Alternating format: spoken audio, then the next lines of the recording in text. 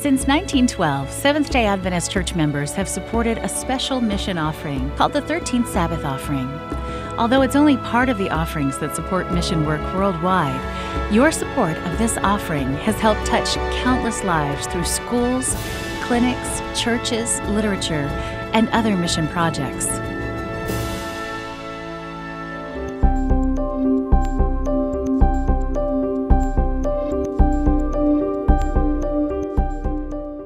The Vila Shaw Church in Portugal opens wide doors for evangelism and leads the hungry and needy to Jesus. Every Sabbath, the church meets for worship and many outreach activities. The Vila Shaw Church is located in the outskirts of Lisbon. Immigrants make up the majority of residents in several communities outside Lisbon. The people of Portugal reflect a diverse mixture of cultures. In recent decades, immigrants from Africa, Brazil, and Asia have given the country an even more multicultural character. When immigrants arrive here, they realize it is hard to find work and support their families, but they are open to hearing the gospel of Christ. 10-year-old Brito is a young member of Vila Shaw. He helps with the church service on Sabbaths. Today, Brito and his friends are really excited. Once a month, the Pathfinders will go out in the streets to give people pamphlets and books, such as Steps to Christ. Some of the Pathfinders are shy about talking to people, but they are glad to be a part of this work and to get a chance to offer people good Christian literature. Sometimes they see people walking on the street, and they all race to see who will be the first one to give them a book. The children have a lot of fun sharing God's love with others. The Vila Shaw Church has lots of young people, but even those who aren't Pathfinders go out to distribute literature. The church prays that the books will be like seeds that will sprout in the homes in which they have been planted. This church family takes the commission of Christ very seriously. They insist the church buildings stay open every single weekend. They want to be together in singing and praying to learn from God how to best reach their neighbors. The members of Vila Shaw want to be Christ's hands and feet, to connect and invite people to Jesus through literature distribution, serving of healthy food to the hungry, and visitation to the sick. This growing church now prays for a larger, more efficient community center and church. They have rented here for more than 20 years. Their ministry to the community is expanding, and they need space to organize more effectively. Please pray for the Vila Shaw Church members as they struggle to find a permanent home in their immigrant community.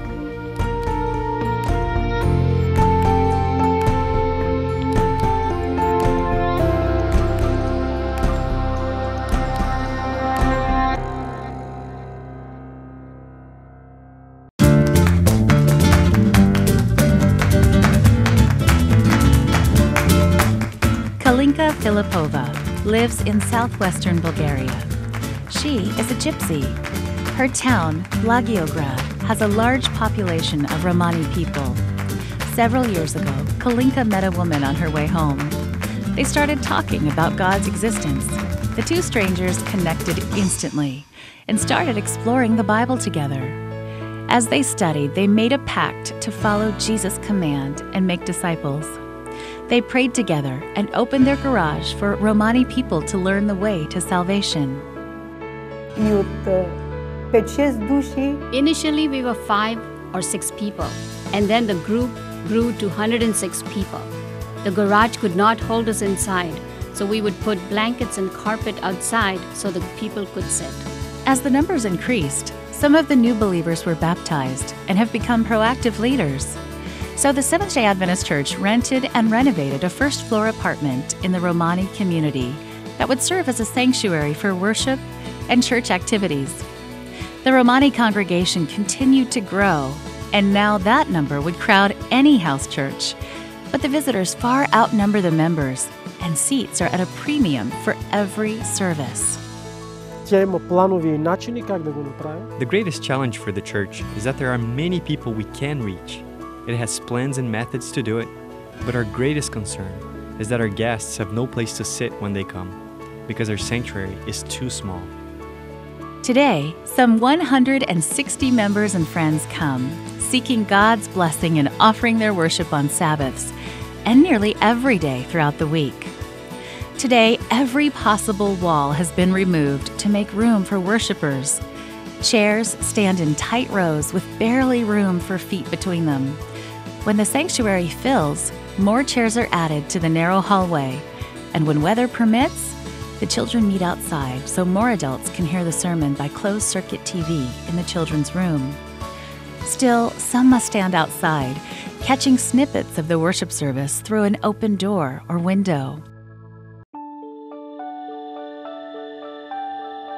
Many of the children don't come to church simply because there's no room for them. We would like to have a separate children's room because adults interrupt our activities. At times, they come and find their room full of adults, so they must return home. The adults don't like the situation either, for they realize that children are important to God's family. The Romani congregation is eager to share its faith with fellow Romani. They want to find a larger place to worship, but because they don't earn much as seamstresses, street sweepers, and construction workers, and because many have no jobs at all due to the sagging economy, they struggle to pay the rent on the building they now occupy. When visitors come, members stay away so the guests can have a seat. There's no turning people away. The Romani can't get enough of God's Word. Whenever there's a meeting, people come. What an opportunity to evangelize. Thank you for helping advance God's work in a fruitful region of His vineyard.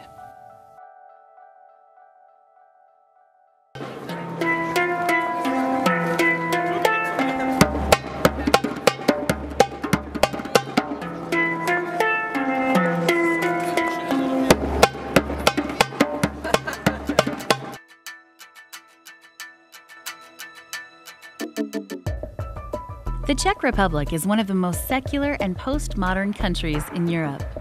Many young people in Czech Republic and Slovakia leave the Christian faith during their university years. In many instances, Christian education in the home proves insufficient against strong atheistic influence.